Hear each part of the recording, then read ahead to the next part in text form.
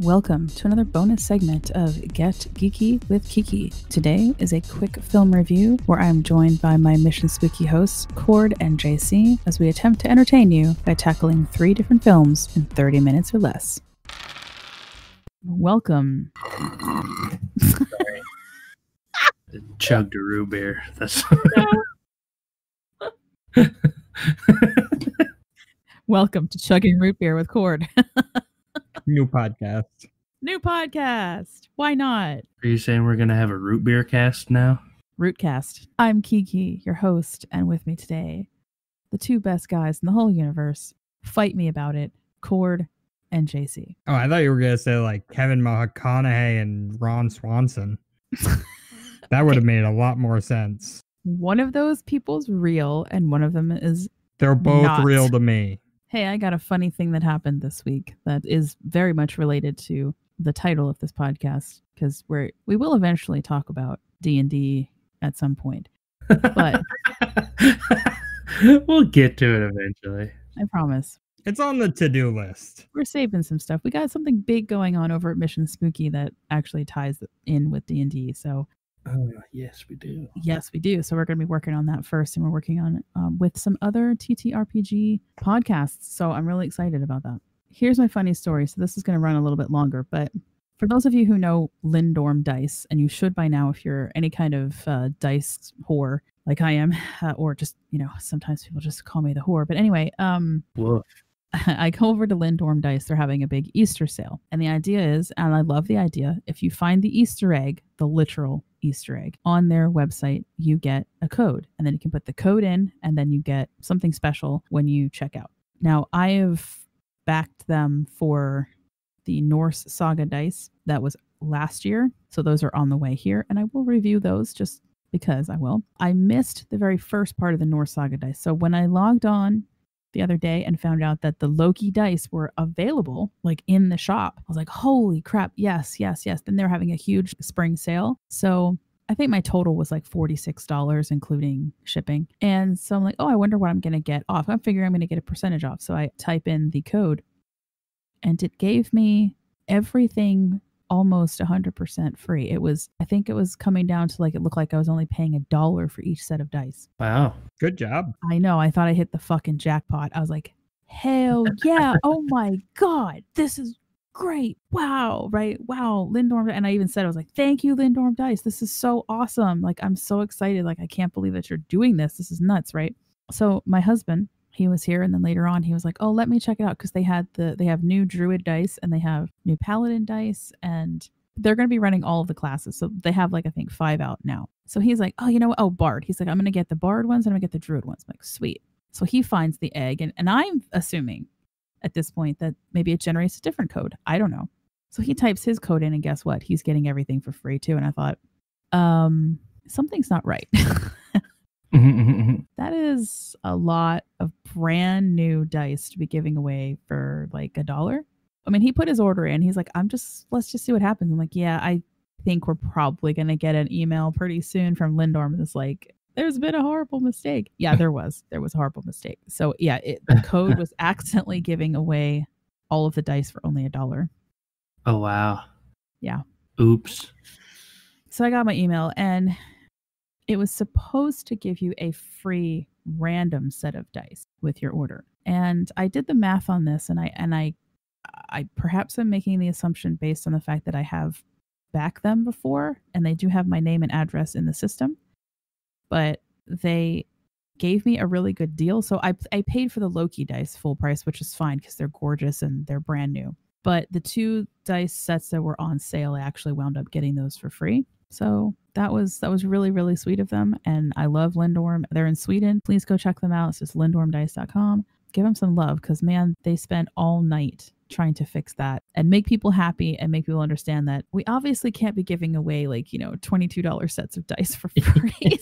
Yeah, that's a bit of a hit. Yeah. Do you have a link to that dice page? I want to look at these. Yes, I can. I can give that to you. All right. Who wants to go first? So this week we did, we called it D-list superhero movies, but really what we were going for was just superhero movies that are not Marvel, DC, any of those guys. We wanted the theme of superheroes, but without having the big comic books. Iron Man, yeah. Yeah. Iron Man, all that crap. Thor's not making an appearance in these movies. No, no, he is not. Ironically, the one that I chose. God damn it. It's interesting how they wound up getting in there anyway. It was kind of funny. So, Cord, you chose Mugamoodi. Yes. It's an Indian film. Yes. And JC did Freaks. Yes. And I chose Unknown Origins, which is a Spanish film. So who wants to go first? Yo, they got small frog dice. I was looking at the mushroom dice. I was like, Those look Yes. pretty cool too. I like the Those pink. are awesome. I vote JC goes first. Okay. That's what happens when we They we're got a little multitasking. koi fish one. Oh, the koi- That's guys. fucking baller. The koi fish dice are freaking awesome. Yo, panda dice. I will own those at some point. Basically, this part of the podcast has just become a free advertisement for Lindorm, but they're Panda dice. the fucking bomb. So They got They're panda dice. green I and they didn't see got pandas in it. Anyway, JC. yeah, JC, you should Wait, go first. I'm looking for Freaks. these fucking panda dice.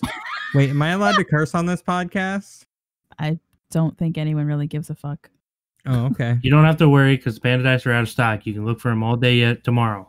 Just tell me this movie. All right, so let me pull up the IMDb so I can remember people's names because I'm bad at that. Okay, so I watched Freaks, which is currently on Netflix to watch. It's a good movie. Let's just start there. It's directed by Zach Limpfowski and Adam B. Stein. They're also the writers, and the story follows a little girl played by Lexi Cloaker. I'm probably fucking up these names. She plays a girl named Chloe, and it's very weird because it's all shot kind of from her perspective or point of view. She's the main character, and she's only supposed to be, I think, 7 in the movie. So a lot of it's like you're not seeing a full picture of what's going on. Well, you're only seeing things from her point of view. There's no kind of about it. There's a lot to the world and world building that they do by dropping subtle hints that if you pay attention, you'll pick up. I watched the movie twice and I enjoyed it both times. Chloe, you find out she has powers. And this world, they call the people with powers abnormals or freaks, hence the title of the show. Freaks is like the derogatory term. And they're trying not to like give too much away because we're supposed to be doing spoiler free. Chloe starts having visions of people who aren't currently in her life. And you find out that other people near her in the story also have powers and they're trying to use Chloe. Each generation of abnormal is stronger than the previous.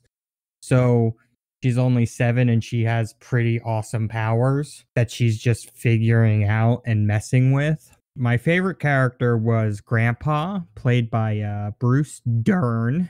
Oh yeah, He's a great actor. love Bruce. He has a face that you see and he has like, if he grows that short beard out, he just looks so like angry. He looks like he could just be any old angry guy on the street, and he just does a great job of playing kind of an everyman. He did a fantastic job in this movie. He was definitely my favorite character. Lexi Cloaker did a good job at playing Chloe.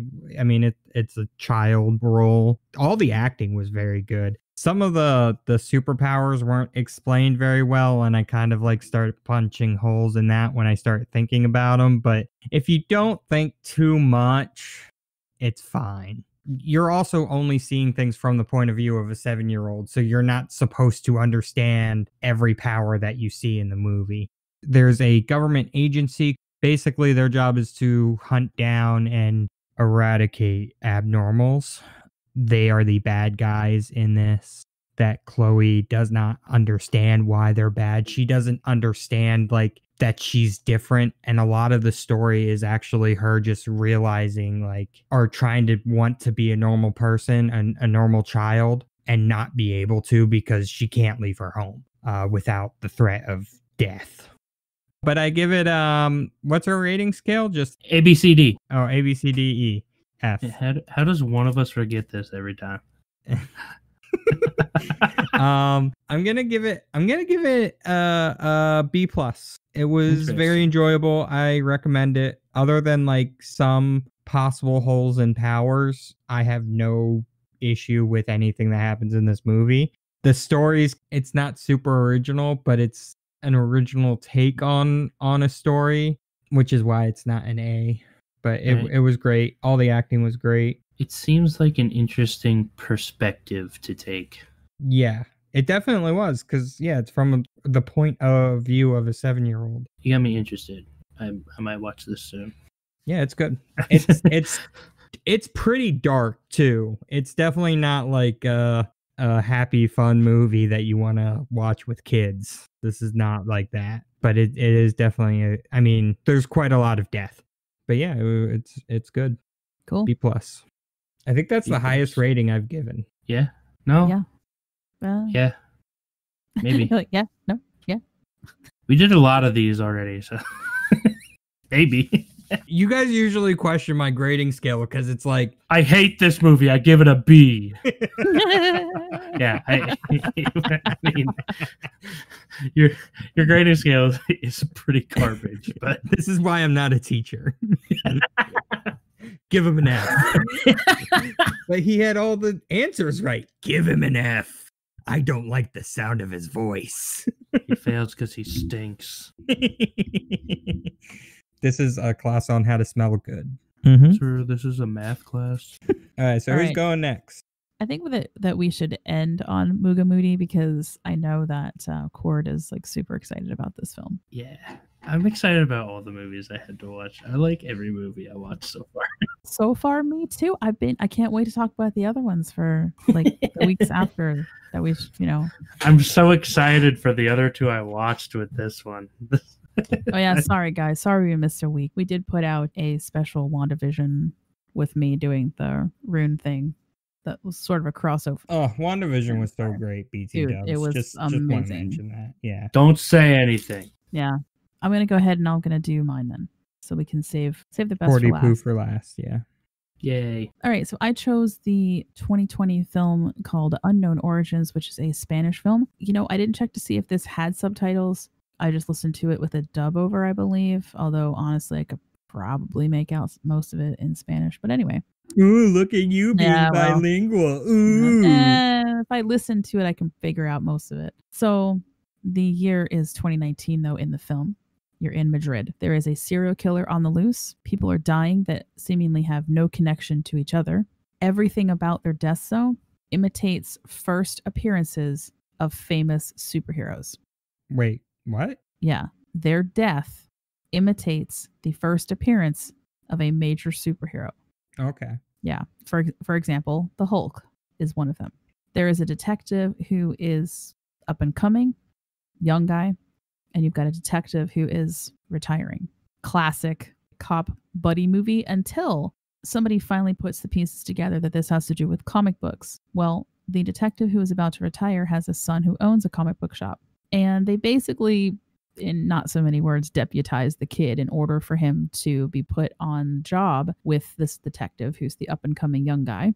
And he finally gets to, quote-unquote, contribute something because, dad's this, like, super awesome detective. His brother was involved in, I don't want to give anything away about that. He's finally getting to show that knowing something about comics is going to help society in some way by solving this murder. And in the process, though, and this is the cool part about this movie, in the process of this happening, a new superhero is created. Your director is David Galindo, and you've got Javier Rey, Veronica Echegui, and Bryce Efe. Bryce plays the younger guy who is the comic book nerd, and Veronica plays she plays the head of the police station. And she's a cosplayer. Absolutely hysterical. This woman I love her so much. I love her just for this movie alone. She's called onto the scene of a crime the first time you see her, and I can't remember. I think she was dressed up as Sailor Moon. I was dying. I'm like, that is some funny shit. Yeah, it was fun. I would say it's a sweet movie. The ending was really good. It didn't go on for too long. How the new hero is created is very cool. Those of us who are already comic book people, we catch on to the story like really fast, but that's fine because so does the kid who's the comic book collector. So you're kind of like right there with him the whole time. Really well done. I would say I give it a B minus. I don't know. I haven't figured out my own rating system yet. I feel like it's a B minus because some of it was predictable. Yeah, but it's worth seeing. It's not. I don't feel like it's C material though, but it's not up there as like quite A either. Okay. Yeah. And what's that on? It's on Netflix. Okay. And actually, I did look up after I watched the movie. I wanted to know what people thought about it, and there's that the website you can go to. So is it to stream or not to stream, something like that. And it did come in at a solid like 6 or 7 out of 10. And yes, you should watch it. So I was like, oh, good, because I enjoyed it. I thought it was really cute. All right, Cord. I did a little bit of homework on this before. Did homework on Mugamoodi? I did. I watched the full trailer of it so I would understand exactly what it was about before you would start talking about it. So go for it. I'm excited. Okay. Before you do this, can I watch the trailer? That way I have the information.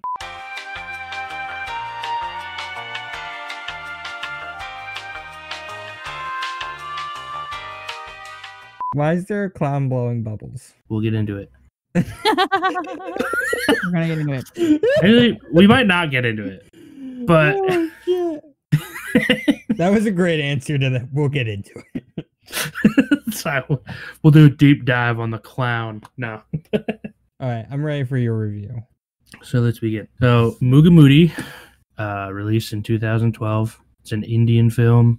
I think this might have been the first foreign film I ever watched, like actively sought out and watched, because I remember this was one of the first things I watched after I subscribed to Netflix, which it is still on and you can still watch. It's been on the whole time. And I remember laughing at this movie and thinking it was silly. And because there are full on song and dance numbers going on in this movie, it is a superhero movie, but there are times where they turn around and just start singing and the whole town starts dancing behind the guy. And when I first watched it, I was like, this is a pretty silly movie. I went back and watched it again, and I was surprised at how good the movie really was. This movie is pretty much a kung fu movie. The main character of this movie's name is Bruce Lee.